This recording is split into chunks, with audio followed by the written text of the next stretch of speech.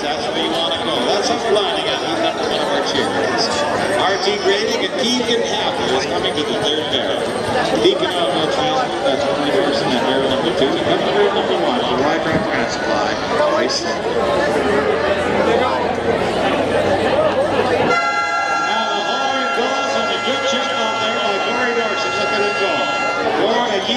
RT Grading having a nice barrel turn out there. He's going to come out there second. A little bit of trouble for Bryce Somerville, but he gets out of there. You got a little bit closer race on your hands right now as Deken Oilfield and Doerkson takes off.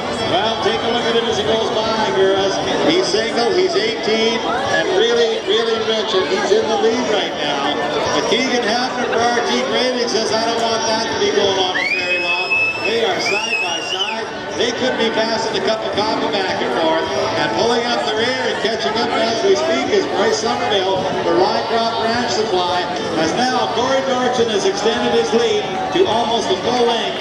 Well, he's on the way home. It's time to show him how to get here.